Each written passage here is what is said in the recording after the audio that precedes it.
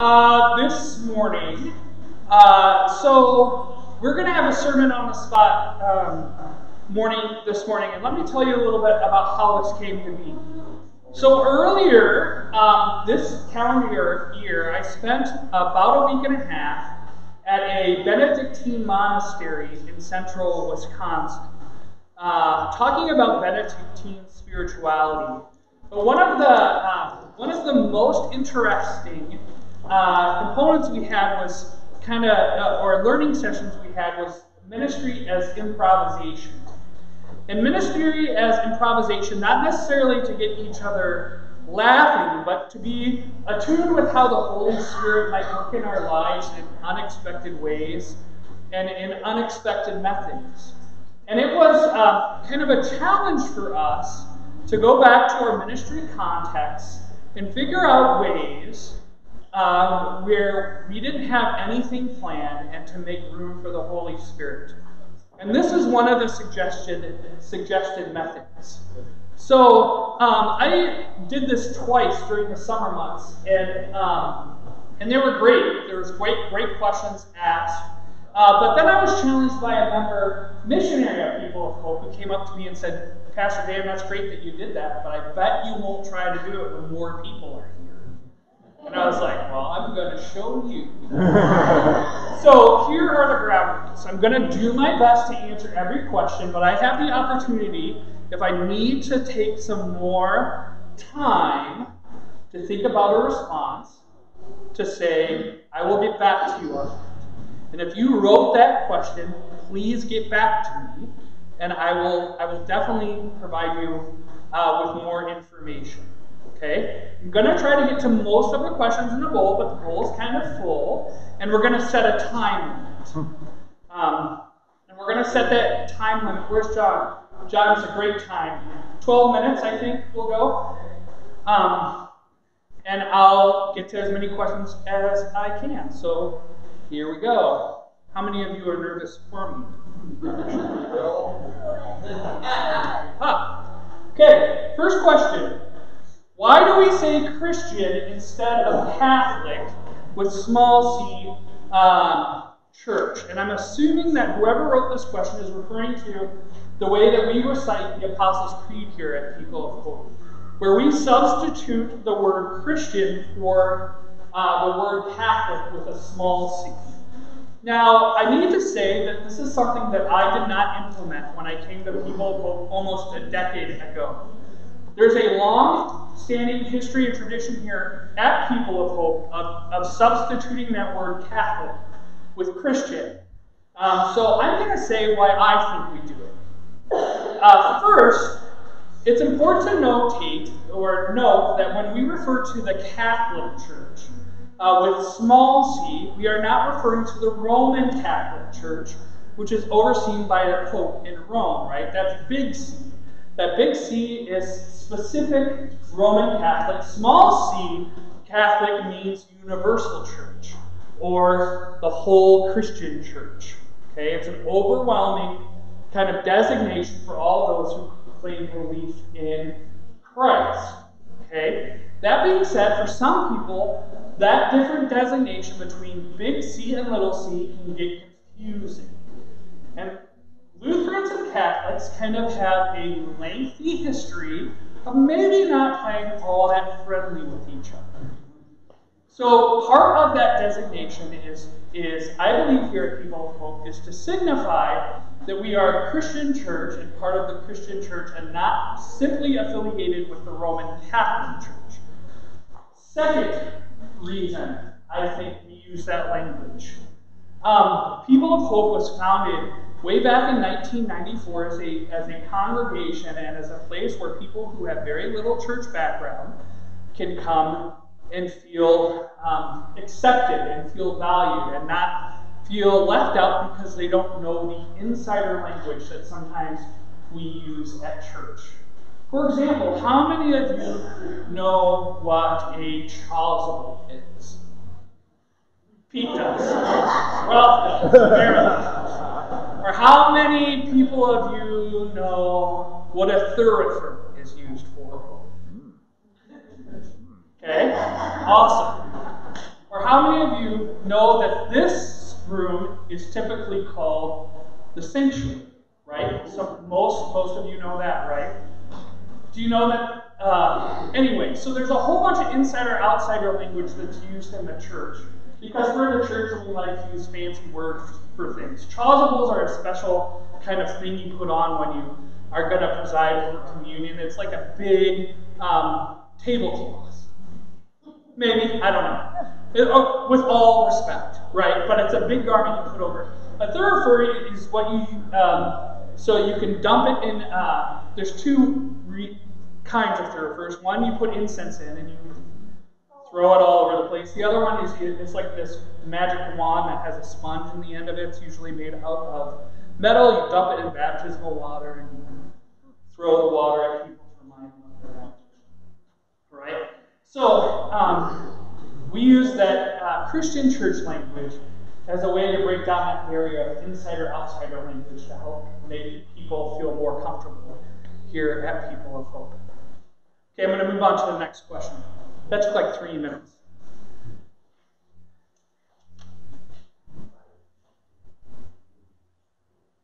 What are we doing for the recruitment of new people is the question. And whoever wrote this question, thank you for asking that question. And I would like to respond to you, what are you doing for the recruitment of new people? And I don't mean that flippantly, but I was reading an article in a church growth magazine about a month ago that talked about how people show up to congregations. 2% of people show up to congregations because they see an ad for a congregation somewhere, whether that's on Facebook or social media. 2% find a congregation in the phone book and decide to visit because of geographical location. 2% of people show up to congregations because a pastor invites them to be a part of a congregation. 94% of people show up to a congregation because a friend invites them to do so.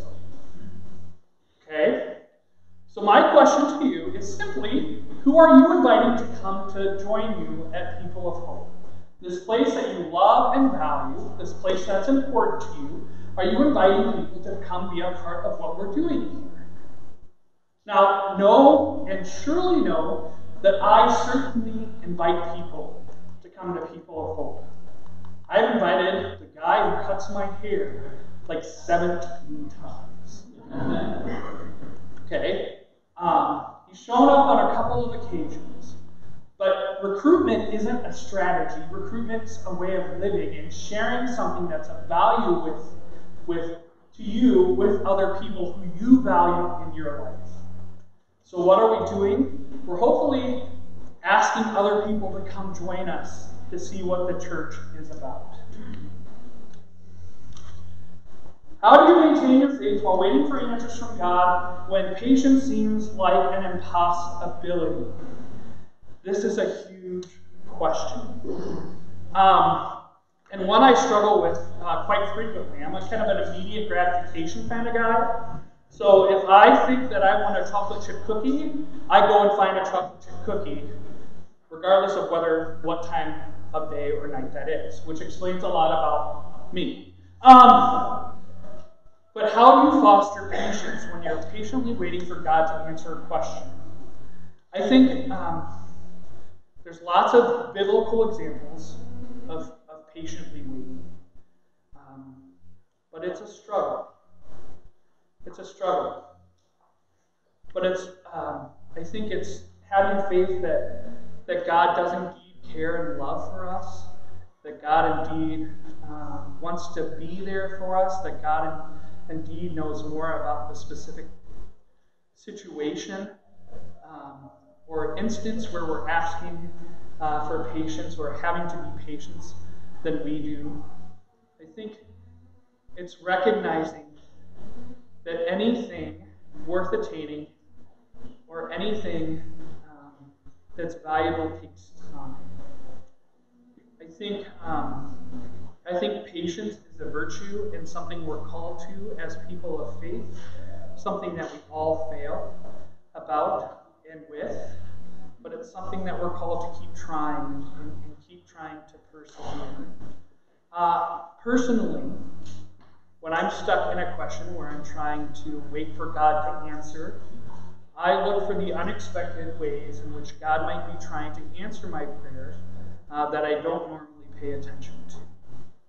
Or that places where those answers might show up in ways that were unexpected for me.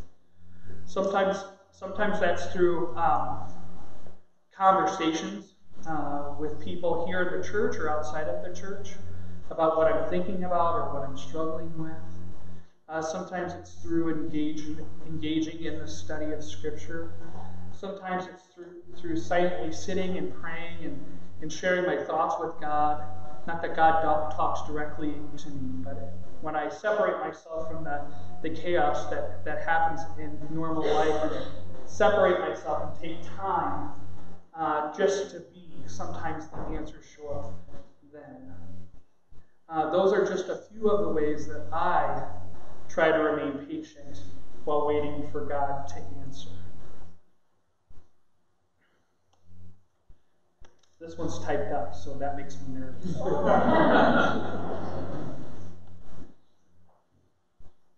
Romans 13:1. Does someone have a Bible with them? These Bible versions are listed, but 13:1. All of you must obey those who rule over you. There are no authorities except those who rule over you. Romans 13:4. The ones in authority serves God for your good.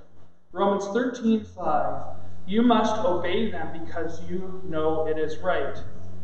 Here's the question. To obey what is written in the New Testament is my ethical obligation as a Christian. But how do I rectify dictates like the ones in Romans when I think it is morally wrong to do so?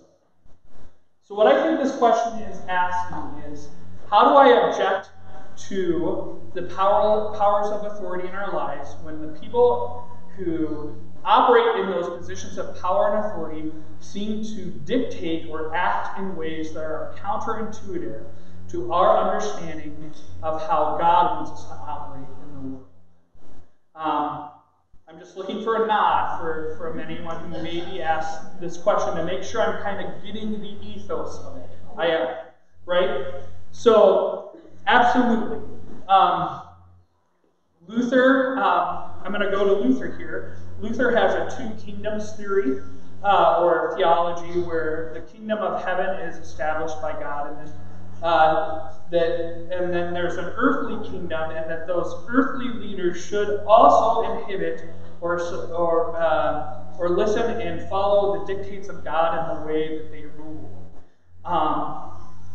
Now, what do you do when someone or something doesn't seem to be aligned with what you believe is the Christian message? It's interesting that you picked out three passages from Romans, because I would go to Jesus. And I would see what Jesus does when he operates in a political system that seems to oppress people, or throw people away, or tell them that they're not as valued. And when Jesus interacts with those systems, Jesus confronts the systems. And that's what I think our calling as Christian people is that if there's a civil authority or whatever that might be acting counterintuitively to our understanding and operating theology about how God wants us to work in the world, then we are obliged to, as Christians, engage in some sort of advocacy to have that system changed or addressed in some way. Now, other Christians would say that that's wrong, but that's my understanding of how I'm called to operate in the world, right? So if I notice that someone is being pushed aside because of the color of their skin, I believe that it's my moral obligation and my faith obligation to speak up and say, hey, that's not right. What you're doing is wrong. Now, I would not go punch the person in the face, but I would speak up, right? So what we're talking about is civil engagement as Christian people. What does that look like? Does faith inform the way that we want to be governed? Does faith inform the way that we interact with the world? Does faith inform the way that we want government to interact with the world? And I would say absolutely that any theology is also a political entity. That faith definitely informs the way that we engage politically. But there's also importance to recognize that the way that we engage theologically and politically should be done in a way that honors Christ and honors the divine in the other as well. But I would love to talk with whoever wrote that question more about that, because I would love to hear what that person has to say. John is indicating that my time is up. Thank you for engaging in this experiment. I'd love to talk to you all about the faith questions, so know that my door is always open. Let's end in a word of prayer. So I invite you to please pray with me. Most holy and gracious God, I thank you for this day of grace, and I thank you for the opportunity to gather here to ask tough questions. God, as we continue to be patient and listen to your will in our lives, we ask that you continue to bless the work that we engage in, continue to bless our responses to you, and continue to be with us in all that we say and do. God, you are holy, and we thank you for having the opportunity to dwell in that holiness. Use us to be agents of change in this world. I pray all this in the name of your Son, Jesus Christ our Lord.